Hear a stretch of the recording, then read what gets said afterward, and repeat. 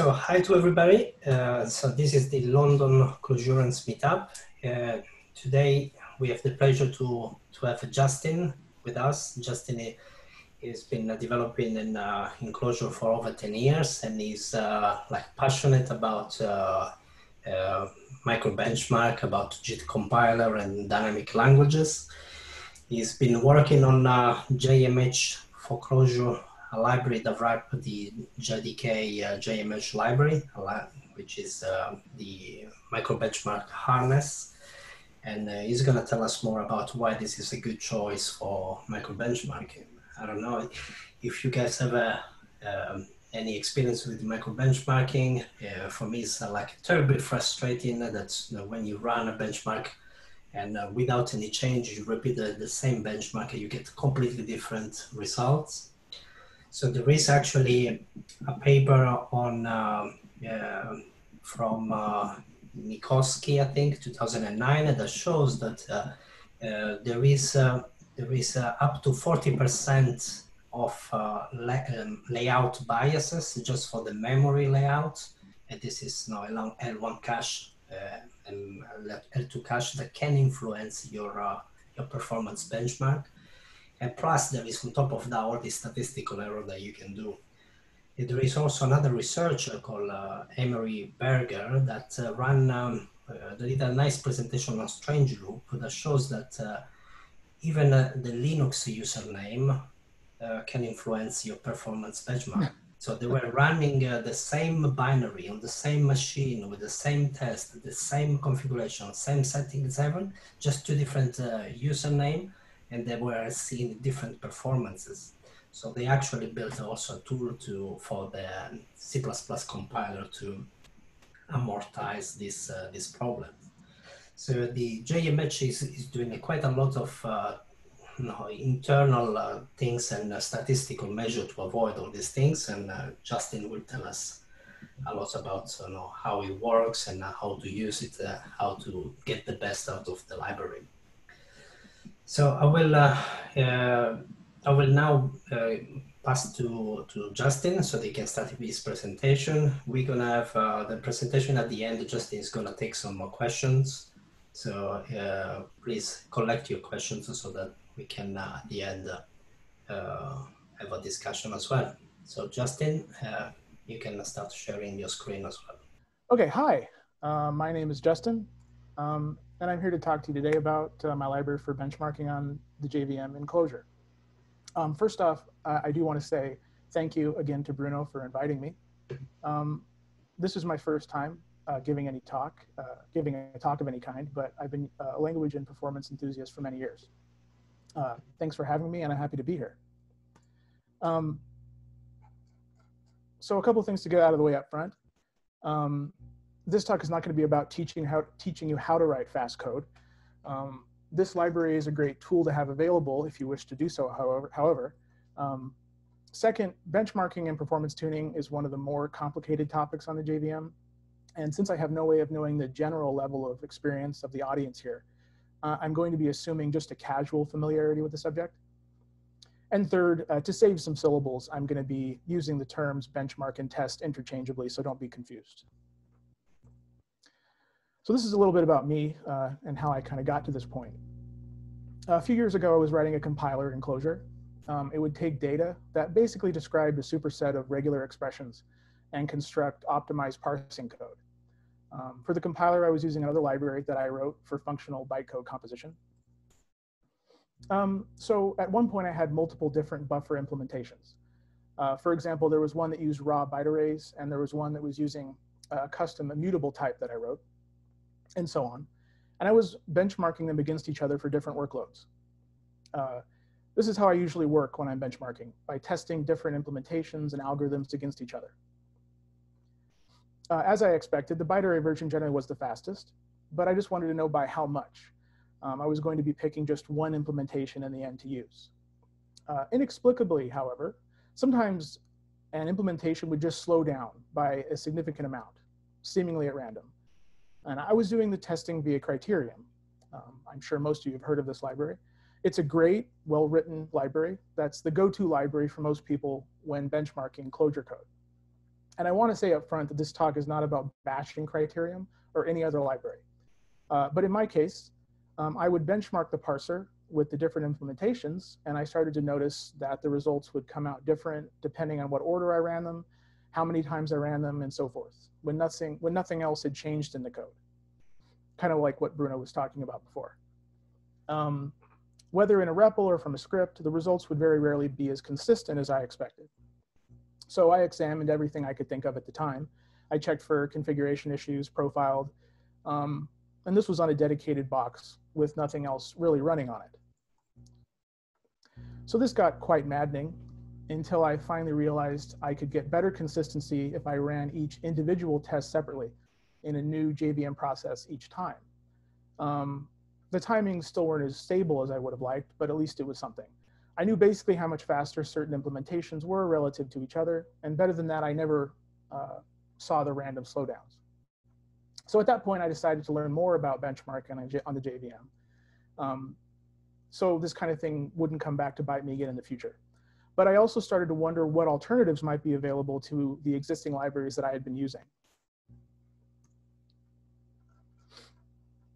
This is a quote from a talk given in 2018 by Gil Tenney, a person that I think many would agree is one of the foremost experts on JVMs.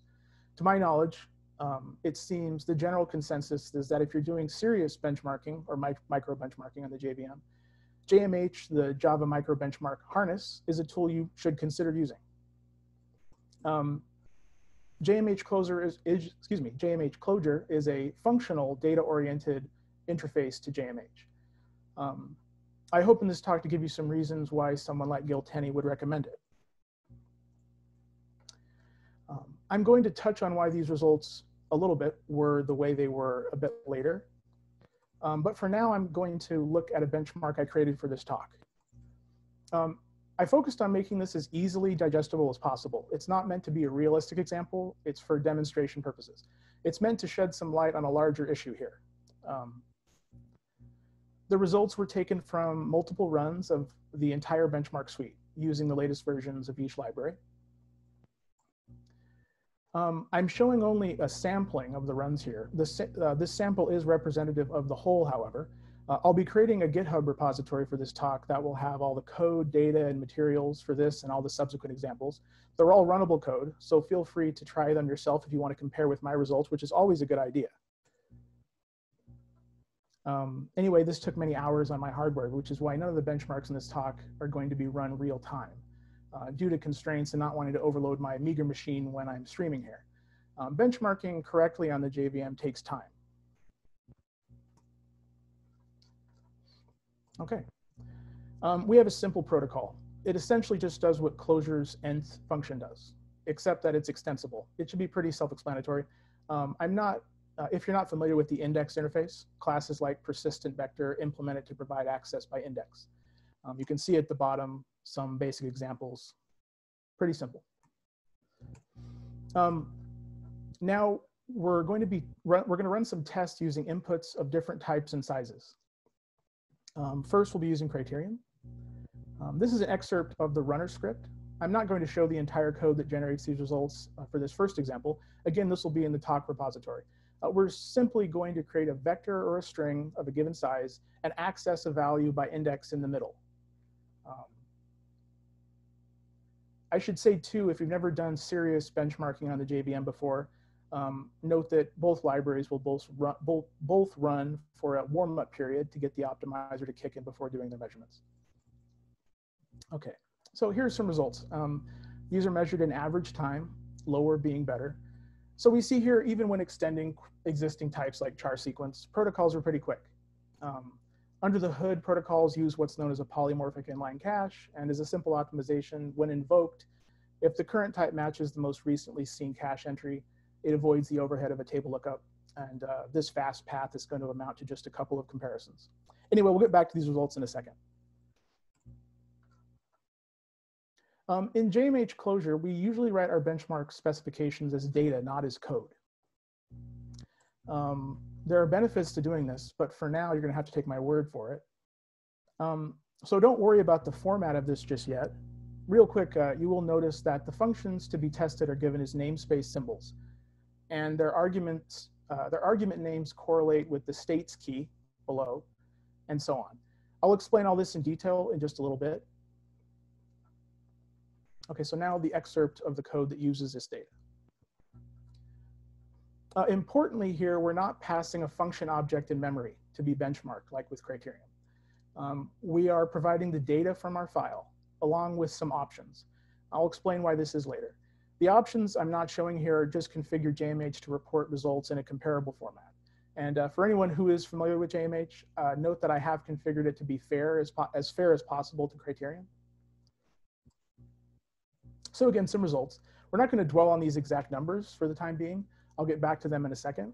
But you know, right away we can see Criterion is telling us that string access is slightly faster than vector access, while JMH is telling us for small vectors they're basically identical. Okay.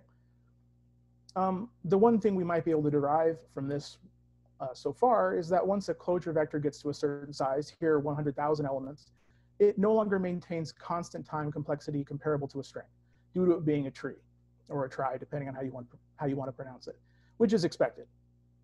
Before I continue, keep in mind I'm not showing all the data points in these examples. This is just the primary result to keep it simple. I have preserved the whole data set, however, so things like standard deviation and percentiles, et cetera, are available. So what happens if we interleave the implementations? So before we had string, string, vector, vector. Now we're doing string, vector, string, vector. So with Criterion again. Here the first table is the previous result. Notice the arrow here on the second string row. For the interleave result, we see something interesting. And this is a trend across all 10 runs. The second string test here in the second table is slower than the first and is now around as slow as indexing the vector. Notice the arrow next to the row again. Now this is actually somewhat misleading. If we instead interleave with the vector test first, like vector string, displayed here in the third table, we see that the vector result is now faster than the previous and the string measurements that follow it. I can talk a bit more later about why this is happening if anyone is curious, but I'm fairly certain that Clojure's protocols are not at fault for the slowdown here. Anyway, the actual numbers are not really what is important here. I have a relatively ancient machine here. Results on newer machines will be faster, et cetera. All I'm trying to show is the inconsistency with the previous results. And, oh, never mind. So now with JMH. Again, the first table is the previous result. Unlike Criterion, when benchmarking, JMH utilizes separate Java processes, which it calls forks. Running functions directly as code in the same process, like you would with Criterion, is also supported, but it's not ideal for some important reasons. In fact, JMH goes so far as to warn you against it if you try. We can see in the interleave results that they are more or less identical to the first result. Actually, if you look at the complete JMH dataset, the results are almost like clockwork. Across the full runs, each type and size combination result is usually within 1 to 2 nanoseconds. A lot of time less. While the Criterion dataset is overall more varied. And I do want to say, some of you might be thinking right now, we're measuring nanoseconds here. Does this really matter that much? Well, first, when writing code to be as fast as possible, nanoseconds actually do matter quite a bit. Nowadays on the JVMs, reading array elements in a predictable linear fashion can report sub-nanosecond element access times due to vectorization performed by the JIT, for example. Secondly, this is just an example. For real benchmarks that are measuring something useful, the effect can and will be more pronounced. Again, the exact numbers are not really the point. They will be different on different hardware. This is about being able to measure consistently and produce stable data. Here's a pertinent quote from the JMH docs. JVMs are notoriously good at profile-guided optimizations. This is bad for benchmarks because different tests can mix their profiles together and then render the uniformly bad code for every test. Forking each test can help evade this issue. And forking is just one of the many things JMH does for you to increase consistency and accuracy. I should say too that Criterion isn't doing anything quote unquote wrong here. And I'm definitely not trying to defame it. Here, it's just at the mercy of the underlying JIT. A lot of times you will definitely have multiple implementations running side by side in a code base with an interface or similar, and you want your test to reflect this biomorphic or megamorphic environment. And again, JMH supports this, as previously mentioned. However, when comparing implementations with the intent to choose one over the other, it can be counterproductive. And forking isolates you from this type of problem. And real quick, I will mention that these problems are maybe more broad than you might think. Here we have some similar sounding issues regarding Haskell's criterion library, which was an inspiration for criterion. These are some excerpts from comments of some open issues, the first of which being several years old. We see in the title of the first one, it is talking about benchmarks being influenced by the existence or absence of other benchmarks. And in the second, an excerpt from a comment is talking about the solution being to run tests in a separate process. I don't know about you, but this was all very interesting to me. Similar sounding problems, all without a JIT.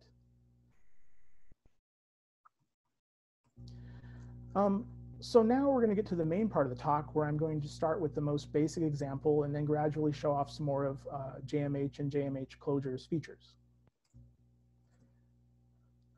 Note this can't be a full JMH tutorial. If I tried to cover all the features, this would be a much longer talk. But the Java docs are very well written and tutorial-like. So if you want to learn more, read those. That's what I did. First, we're going to quickly set up line JMH, a simple front end that I wrote with some convenience features. Keep in mind this library works bare bones too. It's not a requirement. Anyway, in our project file, we're going to make sure to clear the default arguments added by line again in the JMH profile, since these prevent some important compiler optimizations which give us the fastest possible code. This first example is going to show you one of the pitfalls of benchmarking in the JVM. Again, I'm not able to assume the level of familiarity with the subject. This is an interesting example nonetheless. So I want to get this out of the way right up front. These type of problems exist even when using JMH. We're going to attempt to measure a function that does nothing as a baseline.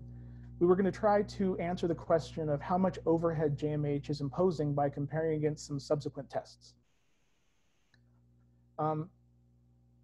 Do keep in mind that these type of benchmarks are very artificial. Some of the problems we're going to see here won't come up with functions that do real work, but they're important things to be aware of nonetheless. So we have a function in our core namespace from before that's very exciting. It's empty. Now our benchmark data file. We have Eden data that is specifying our empty function as our sole benchmark. And to run it, we're telling the plugin just to show us the score. You can see here only, and the keys we're interested in of the result maps. This is JMH terminology for the primary result of the benchmark. Let me get my mouse out of the way. We're only using one fork. Less forks equal quicker benchmarks, with the trade-off being less confidence in the result. One will be fine for our purposes here. And JMH is going to use throughput mode by default. It measures operations per time unit. Seconds if we don't explicitly tell it otherwise. In this case, operations mean function calls. Now the result. JMH informs us that we can do over 200 million nothings per second. Okay, we'll keep this in mind. So let's compare to doing a trivial operation like adding two primitives. Don't worry about where the arguments to our function are coming from for the time being. Real quick, I do want to note that JMH-Clojure is aware of the primitive metadata and will compile the benchmark using one of Clojure's special primitive interface types. So no boxing will occur that would influence the results. I'm going to show the benchmark data file later after I explain a few more things. What we're interested here in is the results. Okay, wait, it's faster than doing nothing? 9 million more measured operations per second? So this has to do with how JMH uses the return value of functions, which are passed to what it imposingly calls black holes. Basically, these ensure that the results and therefore the function calls themselves are not optimized away so it can accurately measure them. Here, the empty function execution time is being inflated due to the increased cost of consuming its return value. It's a very small cost, but even with a nil reference, it still is noticeable. Most of the time, this overhead will be a very tiny fraction of your benchmark, but for artificial tests like these, they'll be more apparent. I have ran these tests more than once, and sometimes the empty function is slightly faster, and sometimes, like here, the addition is slightly faster. Anyway, we can get back on track. We can quote unquote fix this and construct a benchmark that is always measurably faster. And there is a reason to all this, so just to indulge me for a second. Instead of a function that returns a nil object reference, we return a constant primitive. So simply returning a constant is faster than doing the addition. I've run this a few times, and I get at least 30 million more measured operations per second. So we've learned here that JMH can consume an immediate primitive value like a long slightly faster than an object reference, or even a nil one. But we still haven't answered the initial question. To do so, we really need to do nothing. So we need to revive an idiom that most of the time has no place in Clojure, the void method.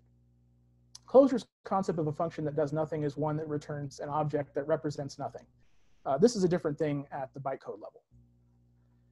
We can tell the compiler to generate a void method like this. We see the normal way to specify a benchmark by giving a map that gives the function along with options and other things that I'll get to later. We use the void flag here. Now we're going to see a dramatic result in our result.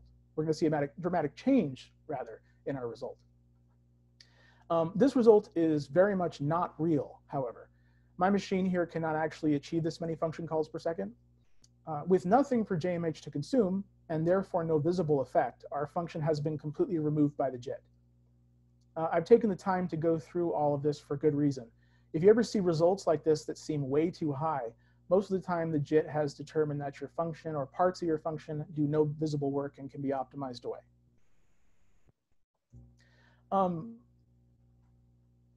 Like this function here that never uses the result of an expensive computation. In this case, the JIT will likely remove the code. While it's obvious here what's going on, a lot of times it will be less so. For advanced cases like this, you can prevent this from happening by using black holes explicitly. Keep in mind that you will rarely, if ever, need to do this in practice, at least for normal benchmarks. So again, I'm sorry for this slight tangent here. What this is trying to show you is that you can't always trust the results you get, even from JMH. Here are some relevant quotes from the docs. To gain reusable insights, you need to follow up on why the numbers are the way they are. Do not assume that the numbers tell you what you want them to tell. Excuse me. Okay, with that out of the way, the rest of the talk is going to be more straightforward, which is good. We're going to start by demonstrating in more depth the benchmarking modes provided by JMH. We're going to add another file to our we're going to add another benchmark file and add another function to our namespace. Here in the data, we're explicitly setting the mode and the time unit used for our result. And the function is simply sleeping for 100 milliseconds. When we run, we get around 10 operations, again, function calls, per second, as we would expect. The docs say of this mode, it measures the raw throughput by continuously calling the benchmark function in a time-bound iteration and counting how many times it executed the function. So what does this mean exactly? Most modes use this time-bound iteration, which just means that a function will be measured until the iteration's period expires. We get 5 iterations, each 10 seconds long, and also 5 warm-up iterations, also 10 seconds long. So in the default configuration, most modes can be expected to run for about 100 seconds in total. That's 50 seconds of warm-up and 50 seconds of measurement in that order. And this is per fork, mind you. The next mode is average, and this one is easy to explain. It's simply the reciprocal of throughput mode. So we see here that our sleep function takes about 1/10 of a second as expected. Note here to change modes, we didn't actually have to change anything on our file. We can override the options given in the file, which are actually just defaults, by passing options to the runner. So we see right here. The final 2 modes are sample and single shot. We show here that you can actually specify a sequence of modes to run. So we're now going to have two results, one for each mode. Single shot measures only a single function invocation. The normal iteration time is not used in this mode. So as soon as the benchmark function returns, the iteration is over. I mainly use this for testing before an extended run. It can also be used to measure cold performance, so how fast the code is before the JIT has a chance to optimize it. And the sample mode randomly samples the function's execution time. It will automatically adjust the sampling frequency depending on how long your function takes to execute. These last two modes, especially sample, are a bit more specialized in their application, and using them effectively can require a bit more experience with JMH. In my experience, most of the time, the average modes, the throughput and the average modes are what you're going to want, especially if you're new to JMH. I should mention another convenience feature the plugin provides is table output. So we see here in the the sample mode percentiles and some additional data displayed in an easier to read way. Excuse me. You can also always enable the default JMH log via the status option, which I use actually quite frequently. But there's something missing here. Most of the time, your benchmarks will need input. For this, we use states. We specify states similarly to benchmarks by giving a function. The difference being that a state's job is just to produce a value for a function that the state's job is just to produce a value for a function that uses it via a state keyword. To start with, we have a function in our new demo state namespace that produces a vector filled with random numbers. We now add a new benchmark to our core namespace. The sum function expects an input sequence, which will be provided by our state. The benchmark data now features a new key that gives the available states. And the function we're testing uses the args key to give its inputs. Here, it's the vec state with the arrow is highlighting there. Now to run. On my machine, I can sum a small vector about 1 million times a second. Later, we're going to make states a lot more useful when we get to parameters. For example, parameters will allow us to dynamically size the vector. Also, state creation functions are run before benchmarks and are not, their execution time is not going to affect the overall measurement. This is an important property. There is a caveat to this that is a more advanced topic. You can see more about that in the docs.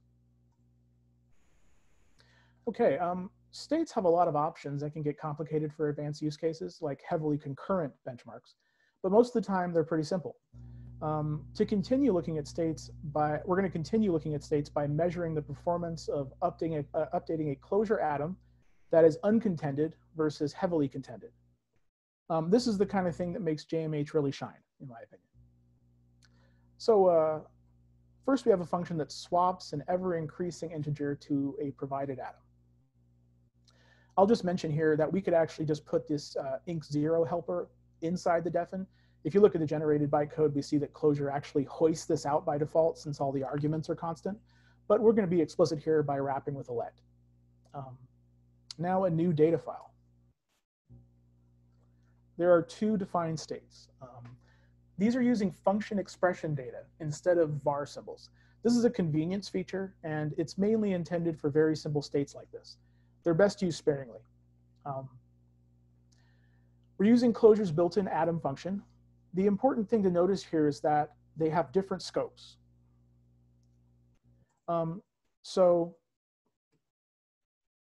the first one, named global, uses the benchmark scope. This is the default.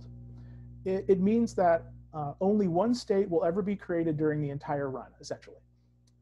This will make it heavily contended depending on how many benchmark threads you tell JMH to use. The other state is specified with the thread scope, meaning that each benchmark thread will have a thread local state value created specifically just for it, meaning here that it will be completely uncontended. So for this run, we're going to tell JMH how many worker threads to use.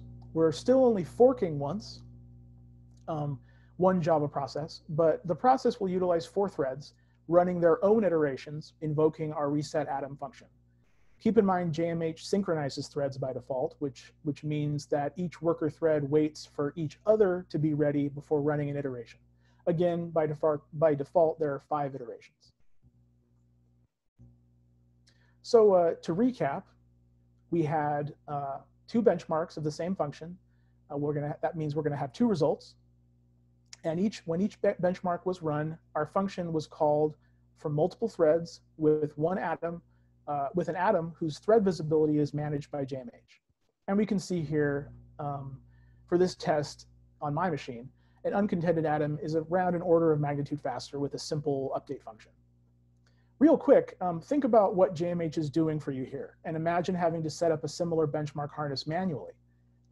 There's also a lot more JMH can do for you if you're writing concurrent benchmarks, like worker thread groups and desynchronization. Okay, I quickly want to explain in full the rationale behind using data to represent our benchmarks and states. Some of you may understandably perceive this as unnecessary ceremony or verbosity. Why do this? First, this is what enables the automatic state management shown before. If you're passing the state arguments to your test functions manually or capturing them in a closure, that's an S, not a J, this won't work. There are thread semantics, life cycles, and so on. Letting the framework manage state was a concept foreign to me when I first started using JMH, and now I find it really helpful. Not having to create your own makeshift harness when testing a function with varying implementations and sizes of arguments, like the indexing benchmark we saw earlier. And second, more importantly, this is what enables the process isolation feature. For example, how would JMH fork your benchmark code in an isolated process if you were attempting to test a function that only existed in memory, like in a REPL? Keep in mind, forking in the Unix sense of the word, which is not what we're talking about here, where a process shares a copy on write address space with its parent process, doesn't exist on all platforms. So to be able to utilize forking, your benchmarks and states must be loadable from the file system, via the normal closure require function. Or function expression data must be able to be evaluated in an empty compilation environment. This is why function expressions are best used sparingly. This caveat is not usually noticed in practice, but it bears mentioning. JMH was meant to be used from ahead of time compiled languages like Java. If you're curious about what's going on under the hood, you can see the wiki for more. It's not very interesting. It's basically just jumping through a bunch of hoops. Do note that this is all hidden from view, and you don't usually need to know anything about this to use the library effectively. And yeah, the data specification may open up other possibilities as well. I've never used these things, but maybe somebody could find a way to make this more interesting. Getting back to the examples, for more complex state values, we can use life cycles. Let me check the time real quick. I'm just seeing the time here.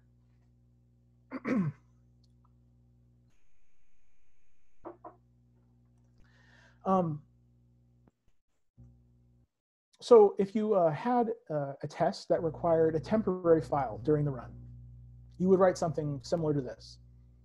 Instead of just giving a state function via the fun keyword,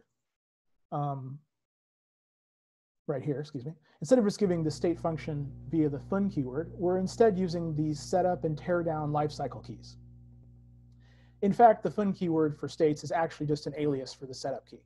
So running this benchmark will create a temporary file, one for each fork, and delete it before the run concludes. There's quite a bit more to lifecycles that I don't have time to get into right now. Real quick, just know that what we've been specifying previously for states is actually shortcuts. Each state can utilize a setup and tear down function at one of 3 levels. In the order of execution, the trial level, which is what we saw with the temp file, the iteration level, and then finally the invocation level. Also for advanced use cases, states can also use other states via their own args key. All the info on this is in the sample file that's in the JMH-Clojure repo. If we have time at the end, I can come back and show a more complex example that uses multiple levels. That's pretty cool, but anyone wants to see more.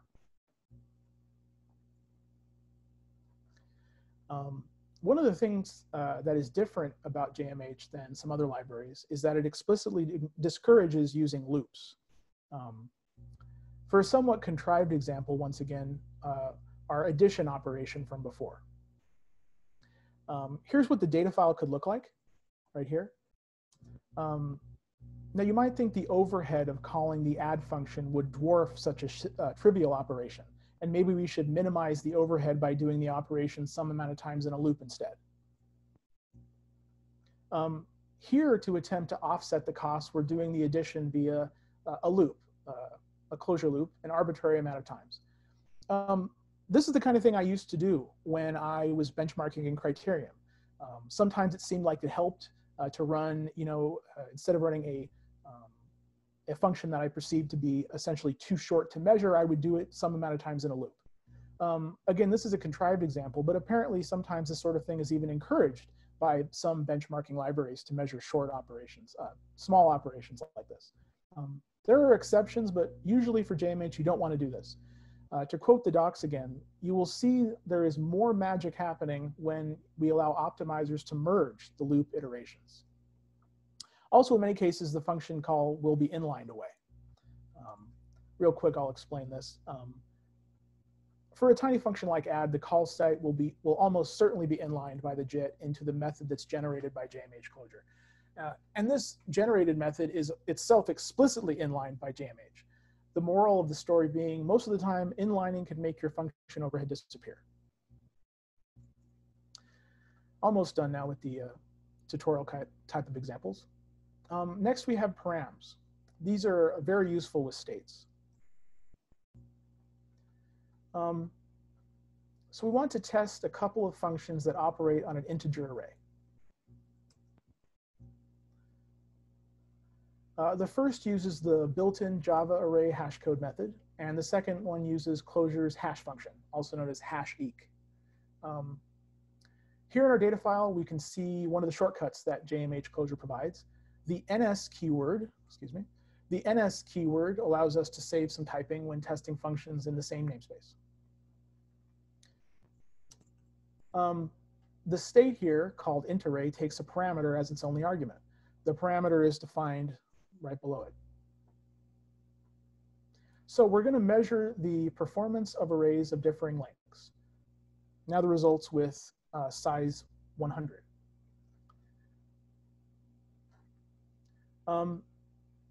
Why is the hash code so much slower? Well, in 1 second. Importantly, params like options are defaults. They can be overridden. This is what makes them useful. We can change the size of the vectors dynamically. And we can also specify multiple values. As we do here, specify a size of 1,000 and a size of, what is that, 1 million?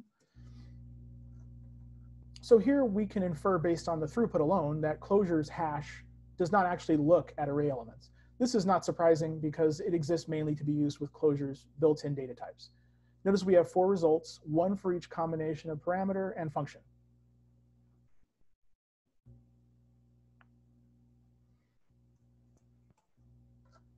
I'm not sure exactly how much time I have left. I think I probably have maybe 5 to 10 minutes. I'm not sure, but I'll continue. Feel free to interrupt me. Sorry, you have about 20 minutes more. So. Oh, okay. I wasn't sure exactly when this started. Okay, then I'll go a bit slower. Thank you. For some final examples, we're going to look at profiling support. Let's see what JMH provides out of the box on my Linux machine. We can selectively enable one or more of these profilers by name for our run.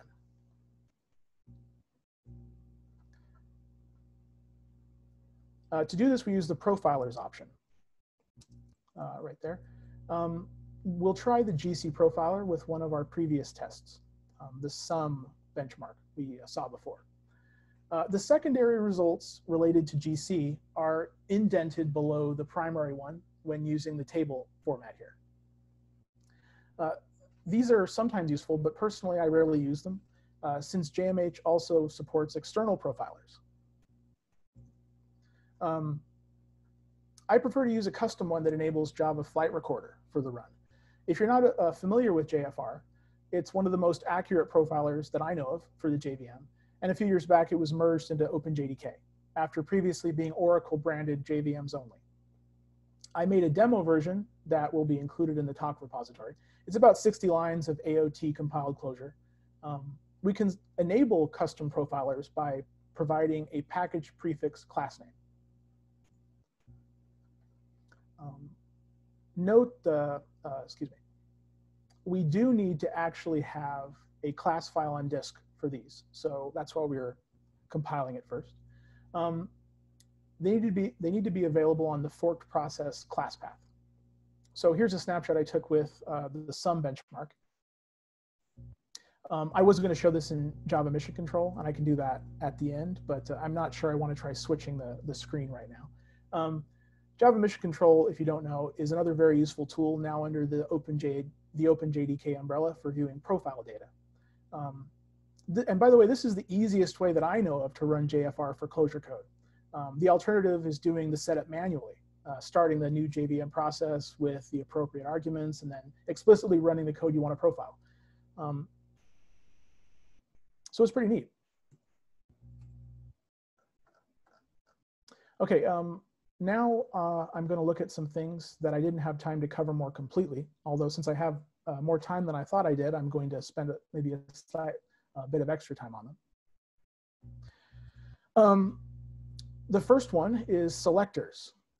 These are for running only a subset of the benchmarks. They're similar to line-again test selectors if you've used those. So here we have two selectors, one called non-void and one called sum. I'll explain the sum one here. This is function expression data again, and here it's composing three functions, and it's going to look at the map, which in this case is a normalized benchmark map. So like, for example, if you just specified a symbol for your benchmark, it's going to be normalized to have the symbol being denoted by the fun keyword. It's taking the name of the fun and then comparing, then it's checking if the name is sum. And if so, it's going to select that benchmark. And again, these are provided to the runner using the defined keyword. So we can see here, we can select this keyword and it will select all benchmarks that match the selector. I use these all the time. Next, option sets are for defining named aliases for groups of common options. You can also use the JMH default alias to give defaults for all your benchmarks, which is useful. You see our two benchmarks here. You pass one or more keywords denoting option sets or additional option maps as a sequence. So this one here, our function one, is using the fast option set, which is defined below it. And the second function here is using the stress option set, along with providing new options. These are merged from left to right. And again, the defaults are merged first. So other options specified later are going to override these. This is a lot better than annotations. If you've ever used JMH, trying to avoid boilerplate is nearly impossible. You can change the JVM arguments for forked processes. Like here, we're turning on Clojure's direct linking flag for faster var performance. And there are a few more things regarding function specifications. So all JMH special values like black hole are supported as special keyword arguments. You can also apply a function to a variable sequence of arguments using the apply flag. So like here, we would do this for that. Okay. Finally, external benchmarks and states are also supported. Compiled via gen class or by, compiled from another JVM language entirely. You just have to use package prefixed symbols, excuse me. For benchmarks, you just need to provide your classes to the externs runner option right here. They'll be run alongside any Clojure tests. This can be useful to compare JVM language performance, which I've done actually multiple times. And external states can be given inline. There are a very small amount of advanced state techniques that require this method. Since I have some extra time, I'm going to go back and show the more complex state example. So I was saying before that state life cycles are run in a specific order. They're a specific named order. The trial, iteration, then invocation levels. So this temp file state here is running by default, since we're not specifying what level we want, in the trial level, which is going to be essentially run for the once for the entire benchmark, for the entire run, and the teardown is going to be run at the end of the entire benchmark. A more complex example, we see here we're going to have a kind of like a mock service. This is all empty because I'm just showing an example here. But we have a protocol for disposing a type of resource. We have a protocol we're going to call resource, and we have a service. The service implements disposable, iDispose, and iResource. And the resource is producing another disposable resource. Again, this is kind of unnecessary. I mean, I'm just trying to show an example. These are all empty. So here, the benchmark itself doesn't matter, but we have one state. The trial level is going to be calling our state payload function. We're going to see that here. This is just creating a map, and we're putting whatever we want in this map. This is going to be available through the entire run. So we were adding our service from before. At the end of the entire benchmark run, we're going to be disposing the service, which we see below. This is just taking the service key out of the map and disposing it. And in this case, the return value doesn't matter because we're at the end, essentially, of the life cycle. The invocation level is run before and after each individual benchmark each individual function is called.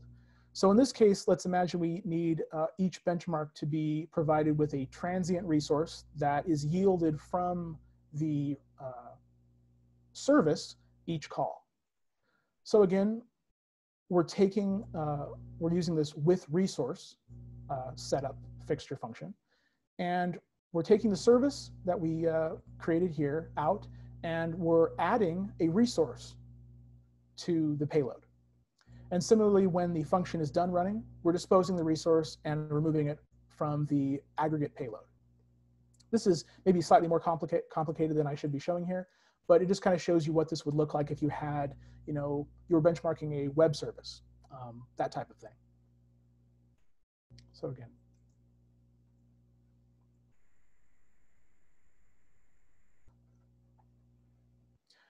Okay, so now I hope you understand a bit more about JMH and how to use it from Clojure in hopefully an idiomatic way. Just a few final thoughts. You know about some of the benefits of JMH. What about the downsides? Well, JMH is not simple, and there's a lot to learn. This is the main drawback. It's not simple because the JVM is not simple. There are lots of options, and to use it effectively requires more effort than you might be used to. Also, JMH is quite a bit more heavyweight than some alternatives, but it's because it's also handling a lot more for you. Benchmarking the JVM is tough, in large part due to its inherent non-determinism.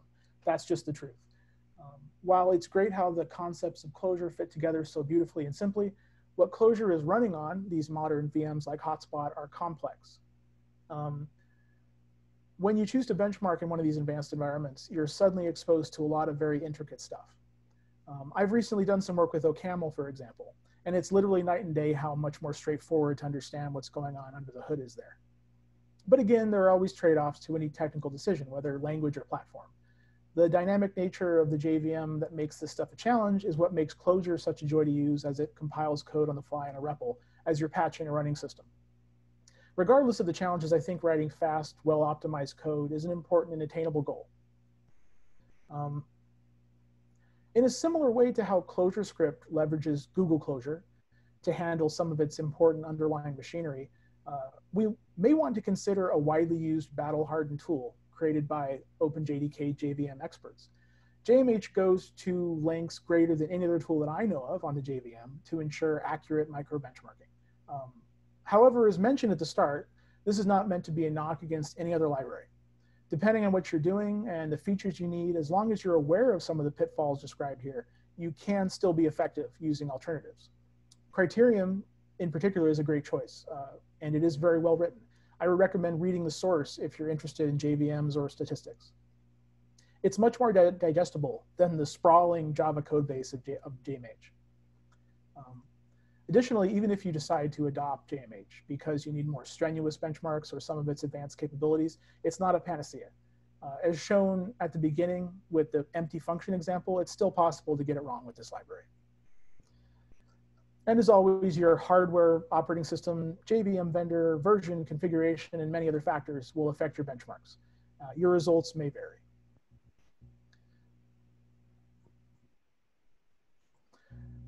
So if you want to know more, again, please see the sample file provided in the repo, along with the wiki there, and check out the Java docs and sources of the JMH samples project. Some of my examples here were inspired or adapted from the samples there. Also, I recommend these blogs if you want to learn more about performance on the JVM, among many other good ones. So finally, I'd like to thank both the authors and contributors of both Criterium and JMH for their work. And once again, thank you to Bruno for inviting me and for organizing this event. I don't know how much time I have left, but if anyone has any questions, I'd be happy to take them. Otherwise, thank you for listening.